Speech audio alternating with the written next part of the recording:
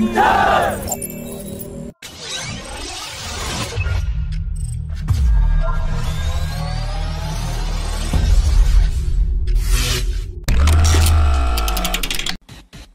the re-election of the French President Emmanuel Macron, Prime Minister Modi will be the first high-profile dignitary to visit France next week. France is pushing for the sale of used Rafale marine fighter jets and additional Scorpion submarines to the Indian Navy. France has also offered the F-21 heavyweight torpedo for 6 Kaveri-class submarines, and has identified 30 companies in India for local production. There are reports that India can sign the deal for one A330 mid-air refueler for its Air Force during this visit. Bharat Electronics Limited has started fabrication of integrated flight control computer for the futuristic unmanned fighter aircraft. The DRDO has also invited academic partners to help optimize critical components of the design with the help from IIT Kanpur. The FUFA will have nearly 10-ton all-up weight, and it could be powered by a Kaveri engine with an afterburner section in the future. The director of Cochin Shipyard has said that INS Vikrant is set to go for the last leg of its sea trials, during which touch-and-go landing on the aircraft carrier will be done by the MiG-29K at high sea, as well as takeoff and landings from its deck. Cochin Shipyard will officially hand over the first indigenous aircraft carrier to the Indian Navy by end of May, that will be commissioned into the Indian Navy in August. A joint team of the DRDO and Indian Army has successfully tested an upgraded version of the Akash Prime missile at the Pokhran field firing range.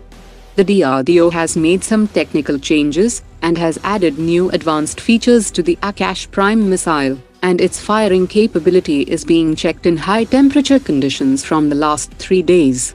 It was fired from a heavy vehicle, and it flew at a speed of 3,087 km per hour, and successfully destroyed its target.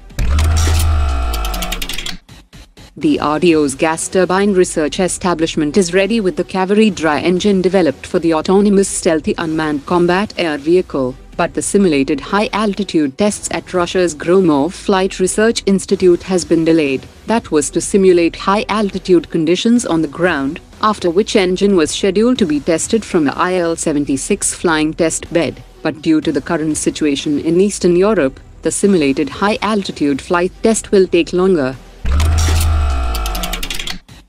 After the Ministry of Defense and the Navy agreed to develop the indigenous engine for the maritime propulsion, Gas Turbine Research Establishment has started fresh work on the 12-megawatt Kaveri marine gas turbine with a modified core.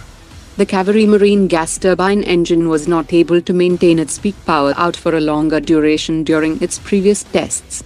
The Gas Turbine Research Establishment has fixed many of the technical issues of the Kaveri core under the Kaveri dry engine program, and is confident that it can also fix the Kaveri marine gas turbine engine core. A joint team of the Indian Navy and the Andaman and Nicobar Command have tested an anti-ship version of the BrahMos supersonic cruise missile that successfully destroyed a sea-based target, and has again demonstrated its combat readiness.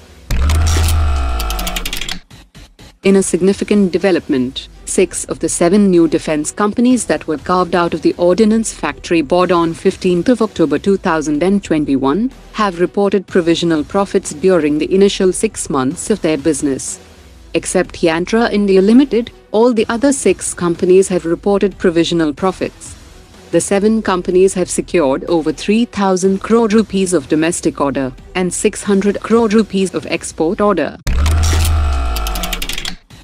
A senior US government official has said that after the directions from the leadership of both India and US, India's defense cooperation with the US will soon overcome the hurdles on transfer of technology and bureaucratic red tape, and the two countries are now looking at specific areas like undersea technologies for collaboration.